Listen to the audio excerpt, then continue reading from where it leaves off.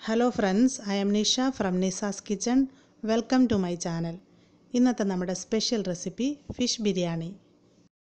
ആവശ്യമായ ഇൻഗ്രീഡിയൻസ് എന്തൊക്കെയാണെന്ന് നോക്കാം. ബസ്മതി റൈസ് 4 ഗ്ലാസ്, മീൻ 1.5 കിലോ വലിയ കഷ്ണങ്ങളായിട്ട് മുറിച്ചെടുത്തത്, ഞാനിവിടെ ചൂരയാണ് എടുത്തിട്ടുള്ളത്.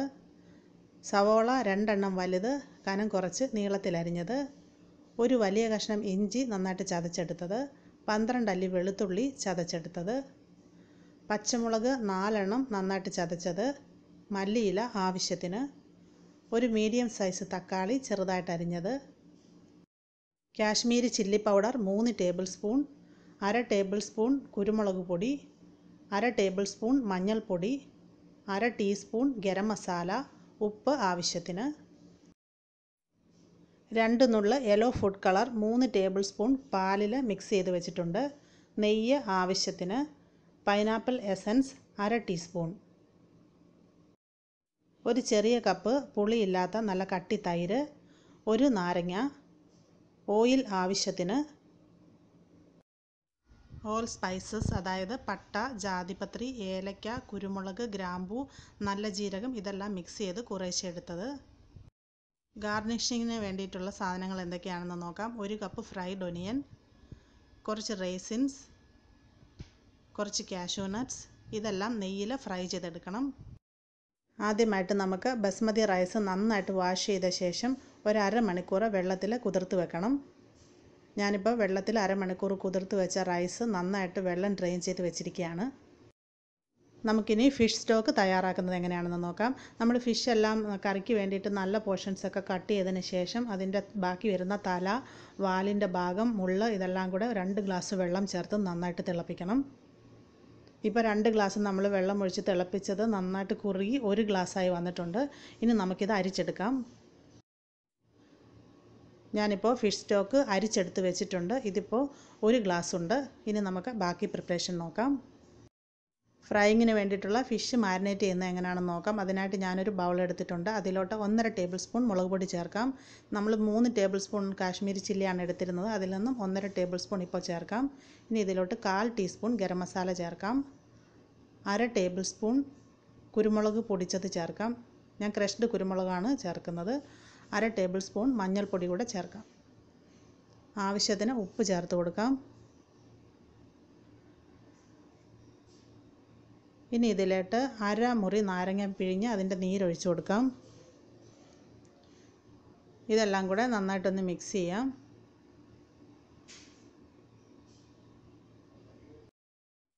ഇനി ഇതിലേക്ക് നമുക്ക് 2 ടേബിൾ സ്പൂൺ വെള്ളവും കൂടെ ചേർത്തിട്ട് ഒന്നും കൂടെ മിക്സ് ചെയ്തെടുക്കാം. മാരിനേഷന് വേണ്ടിയിട്ടുള്ള മസാല തയ്യാറായിട്ടുണ്ട്. ഇനി ഇതിലോട്ട് നമുക്ക് ഫിഷ് പീസസ് ഇട്ട് മിക്സ് ചെയ്തെടുക്കാം. ഞാനിപ്പോൾ ഫിഷ് പീസിലെല്ലാം മസാല നന്നായിട്ട് ഇതുപോലെ തേച്ച് പിടിപ്പിച്ചിട്ടുണ്ട്. നമുക്കിനി ഇതൊരു അരമണിക്കൂർ വെച്ചതിന് ശേഷം ഫ്രൈ ചെയ്തെടുക്കാം. ഞാനൊരു ഫ്രൈങ് പാൻ അടുപ്പിൽ വെച്ചിട്ടുണ്ട്. ഇതിലോട്ട് നമുക്ക് കുറച്ച് ഓയിൽ ഒഴിച്ച് കൊടുക്കാം. ഓയിൽ നന്നായി ചൂടായതിന് ശേഷം മാരിനേറ്റ് ചെയ്ത ഫിഷ് പീസസ് ഓരോന്നായിട്ട് ഇട്ട് കൊടുക്കാം. ഓയിൽ നന്നായിട്ട് ചൂടായതിന് ശേഷം നമുക്കിത് മീഡിയം ഹീറ്റിലോട്ട് മാറ്റി വേണം ഫ്രൈ ചെയ്യാനായിട്ട്. ഇതിപ്പോൾ ഇതിൻ്റെ 1 സൈഡ് മൊരിഞ്ഞ് വന്ന ശേഷം നമുക്കിത് മറിച്ചിട്ട് കൊടുക്കാം. ഇതിൻ്റെ 2 വശവും നമുക്ക് ഫ്രൈ ചെയ്തെടുക്കണം. ഒരുപാട് ഡീപ് ഫ്രൈ ചെയ്യാൻ പാടില്ല. ജസ്റ്റ് ഒരു ഷാലോ ഫ്രൈ ചെയ്തെടുത്താൽ മതി.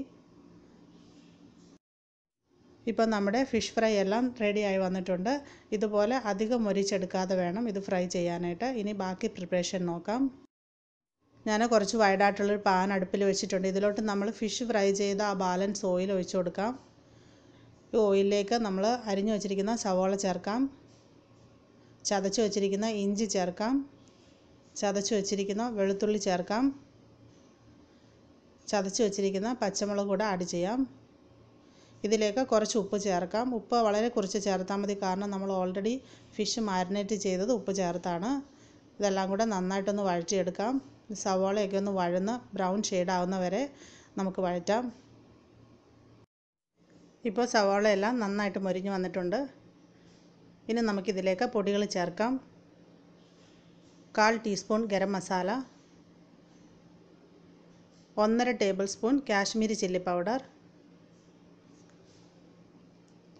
ഇനി നമുക്ക് ഒരു ലോ ഹീറ്റിലിട്ടിട്ട് ഇതിനെ നന്നായിട്ട് ഒരു 4-5 മിനിറ്റ് വഴറ്റാം. ഈ പൊടികളുടെയൊക്കെ ഒരു പച്ചക്കുത്ത് മാറുന്നത് വരെ വഴറ്റിയെടുക്കാം.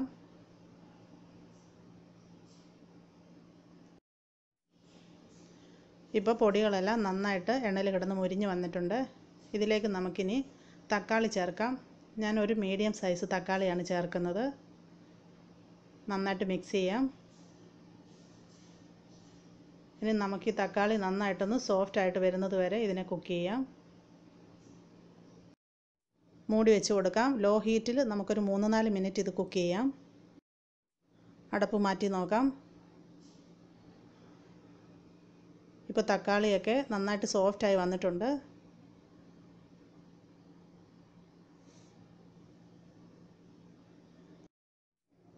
ഇനി ഇതിലേക്ക് ഫ്രൈ ചെയ്ത് വെച്ചിരിക്കുന്ന ഫിഷ് പീസസ് ആഡ് ചെയ്യാം. കുറച്ച് മല്ലിയില ചേർക്കാം. ഇനി ഇതിലേക്ക് കുറച്ച് തൈര് ചേർക്കാം. ഏകദേശം 4 ടേബിൾ സ്പൂൺ, ഒരു ചെറിയ കപ്പ് തൈര്. പുളിയില്ലാത്ത നല്ല കട്ടിയുള്ള തൈര് വേണം ചേർത്ത് കൊടുക്കാനായിട്ട്. ഇതെല്ലാം കൂടെ നന്നായിട്ട് ഇളക്കി യോജിപ്പിക്കാം.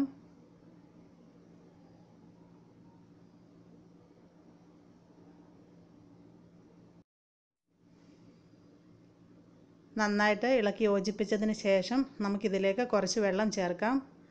1/2 ഗ്ലാസ് ചെറിയ ചൂടുവെള്ളം ചേർത്ത് കൊടുക്കാം. ഇനി നമുക്കിത് മൂടി വെച്ച് മീഡിയം ഹീറ്റിൽ 5 മിനിറ്റ് കൂടെ കുക്ക് ചെയ്യാം. ഇപ്പോൾ 5 മിനിറ്റ് ആയിട്ടുണ്ട്. അങ്ങനെ നമ്മുടെ ഫിഷ് മസാല തയ്യാറായി കഴിഞ്ഞു. ഇതിനെ ലൈറ്റായിട്ടൊന്ന് മിക്സ് ചെയ്ത് കൊടുക്കാം. കഷ്ണങ്ങൾ പൊടിഞ്ഞു പോകാൻ പാടില്ല. അതുകൊണ്ട് വളരെ സൂക്ഷിച്ച് വേണം മിക്സ് ചെയ്യാനായിട്ട്. ഇനി നമുക്കിതിനെ അടുപ്പിൽ നിന്ന് വാങ്ങാം. അടുത്തതായിട്ട് നമുക്ക് റൈസ് തയ്യാറാക്കാം. അതിനായിട്ട് ഞാൻ ചൂട് കട്ടിയുള്ള കുറച്ച് വലിയൊരു പാത്രം അടുപ്പിൽ വെച്ചിട്ടുണ്ട്. ഒരു 3 ടേബിൾ സ്പൂൺ നെയ്യ് ചേർത്ത് കൊടുക്കാം. ഇനി മെൽറ്റായ നെയ്യിലേക്ക് നമുക്ക് സ്പൈസസ് ഇട്ട് കൊടുക്കാം. ഇതിനെ ഒരു 2 മിനിറ്റ് ഒന്ന് ചൂടാക്കണം. ഇനി ഇതിലോട്ടൊരു ചെറിയ പീസ് സവോള അരിഞ്ഞത് ഇട്ട് കൊടുക്കാം. ഇനി സവോള നമുക്കൊരു 2-3 മിനിറ്റ് ഒന്ന് വഴറ്റാം.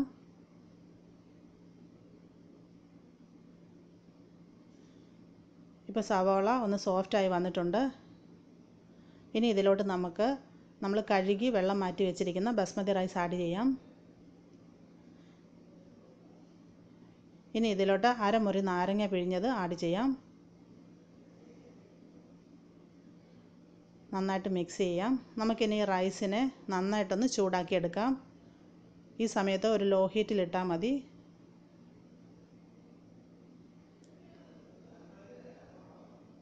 ഇപ്പോൾ റൈസ് നന്നായിട്ട് ചൂടായി വന്നിട്ടുണ്ട്. ഇനി നമുക്കിതിലേക്ക് വെള്ളം ചേർക്കാം. ഈ ഗ്ലാസ്സിനാണ് ഞാൻ 4 ഗ്ലാസ് റൈസ് എടുത്തത്.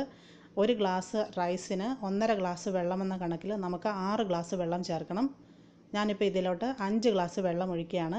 നന്നായിട്ട് തിളപ്പിച്ച വെള്ളമാണ്. 5 ഗ്ലാസ് തിളപ്പിച്ച വെള്ളവും പിന്നെ 1 ഗ്ലാസ് നമ്മൾ തയ്യാറാക്കി വെച്ചിരുന്ന ഫിഷിൻ്റെ സ്റ്റോക്കും നമുക്ക് ആഡ് ചെയ്യാം. ഇപ്പോൾ ഇതിൽ ടോട്ടൽ 6 ഗ്ലാസ് വെള്ളമായി. ഇനി ഇതിലോട്ട് നമുക്ക് ഉപ്പ് ചേർക്കാം. ഉപ്പ് നമ്മൾ കുറച്ച് കൂടുതൽ ചേർക്കണം. നമ്മൾ ടേസ്റ്റ് ചെയ്യുമ്പോൾ വെള്ളത്തിൽ ഉപ്പിൻ്റെ ഇത് മുന്നിട്ട് നിൽക്കണം. എന്നാലേ അരി വെന്ത് വരുമ്പോൾ ആവശ്യത്തിന് ഉപ്പ് കാണുകയുള്ളൂ. ഇനി നമുക്കിത് മൂടി വെച്ച് ഒരു 20 മിനിറ്റ് കുക്ക് ചെയ്യാം. ഞാനിപ്പോൾ ഇത് മൂടി വെച്ച് 20 മിനിറ്റ് മീഡിയം ഹീറ്റിൽ കുക്ക് ചെയ്താണ്. നമ്മുടെ റൈസ് പാകത്തിന് വെന്ത് വന്നിട്ടുണ്ട്. ഇതുപോലെ ഓവർ കുക്ക് ആകാതെ വേണം തയ്യാറാക്കി എടുക്കാനായിട്ട്. ഇനി നമുക്ക് ബിരിയാണി ദം ചെയ്തെടുക്കുന്നത് എങ്ങനെയാണെന്ന് നോക്കാം. അതിനായിട്ട് ഞാൻ ഇതുപോലെ ചൂട് കട്ടിയുള്ളൊരു പാത്രം അടുപ്പിൽ വെച്ചിട്ടുണ്ട്. ഇതിലോട്ട് നമ്മൾ തയ്യാറാക്കി വെച്ചിരുന്ന ഫിഷ് മസാലയിൽ നിന്നും അതിൻ്റെ പകുതി എമൗണ്ട് ഇതിലോട്ട് ഇതുപോലെ ചുവട്ടിൽ സ്പ്രെഡ് ചെയ്ത് ഇട്ട് കൊടുത്തിട്ടുണ്ട്. ഇനി നമുക്കിതിൻ്റെ മുകളിലേക്ക് നമ്മൾ തയ്യാറാക്കി വെച്ചിരിക്കുന്ന റൈസിൽ നിന്നും പകുതി ഇതിൻ്റെ മുകളിലോട്ട് ഇതുപോലെ ഇട്ട് കൊടുക്കാം. റൈസ് നമ്മൾ കുക്ക് ചെയ്യുമ്പോൾ ഓവർ കുക്ക് ചെയ്തെടുക്കരുത്. ഇതുപോലെ ഒരു 95% കുക്കാക്കി എടുക്കാവുള്ളൂ. ചോറ് ഓരോന്നും ഒട്ടാതെ സെപ്പറേറ്റ് കിടക്കുന്ന രീതിയിലുള്ള റൈസ് ആയിരിക്കണം. ഇനി നമുക്കിതിൻ്റെ മുകളിലോട്ട് 1 ടേബിൾ സ്പൂൺ നെയ്യ് ഒഴിച്ചു കൊടുക്കാം.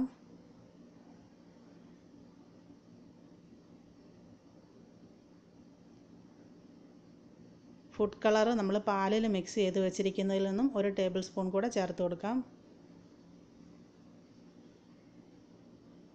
ഇതുപോലെ ഒന്ന് സ്പ്രെഡ് ചെയ്തിട്ട് കൊടുക്കണം.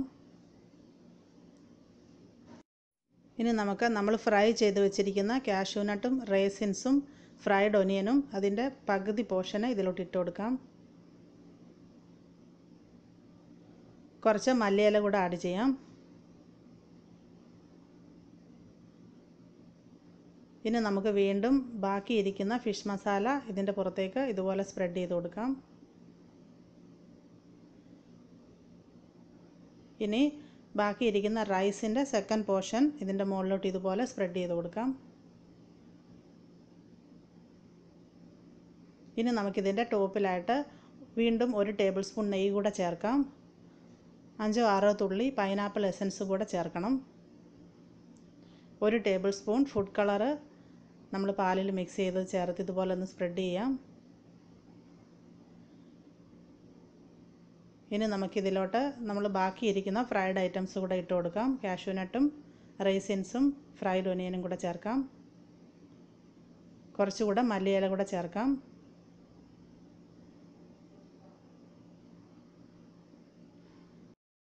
നമുക്കിനി ഇത് ടൈറ്റായിട്ട് മൂടി വെച്ച് ഒരു 10 മിനിറ്റ് ദം ചെയ്തെടുക്കാം.